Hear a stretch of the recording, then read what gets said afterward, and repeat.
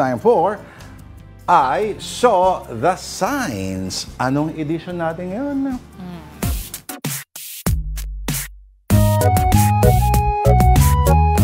Alright, presenting, ladies and gentlemen, I Saw the Signs, the Go, Quiboloy, at iba pa edition. Halo-halo pala today. Oh. Game, ano tong una? Meron tayong picture ni, ano ba to? Si Alice Go ba to? Nabuhat-buhat.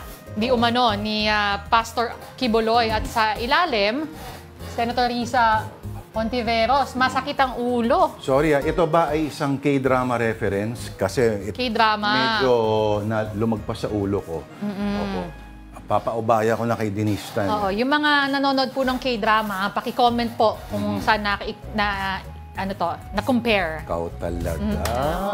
Next, anong nakita natin? Okay, anong sabi? Happy na si Pastor na sa isang compound na sila. Kayo talaga. Siyempre naman, magkakahiwalay naman ang custody. Okay. Ano pang next nating nakita? A&A, Apollo and Alice. Ito may ano to eh. Alam ko may caption to eh. Oo, parang naputol yan eh. Parang ano. Nakita sila. Nakita sila sa ibang bansa. Ibang bansa. Huh? Pero saan galing itong pelikulang to, supposedly? Ay, ewan, saan Hindi ko rin ba? alam yun. Sa? Hindi. Sa Pulp Fiction, yung isa tumatawid. Si Ving Rhames. Tapos gusto mo sabihin ko yung sinabi ni Ving Rhames. Mother! Wag yun. Okay. Sige. Anyway, sa mga nakagets po. Ito!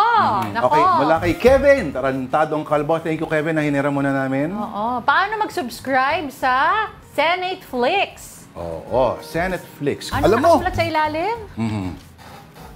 Ang sabi, ay lalapit ko Ito, na. Circus sa Senado.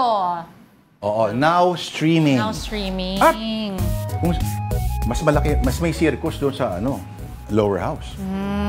Less than 20 minutes, pasado na yung budget ng Office of the President. You see. Against the protestations of members of the minority. Due courtesy daw, dapat binigay.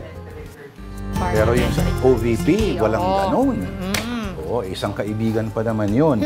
Anyway, bati tayo ng konti. Okay. Sige. Eric Moico, ikaw. John Centelices, Ching Silverio. Jay Agono, good afternoon to all skyrockets in flight. And Hang Caro, magandang hapon. Magandang hapon po. And again, kung may makita po kayong mga nakakatuwa o nakakaibang memes o pictures, send them to us on afternoondelighton@gmail.com.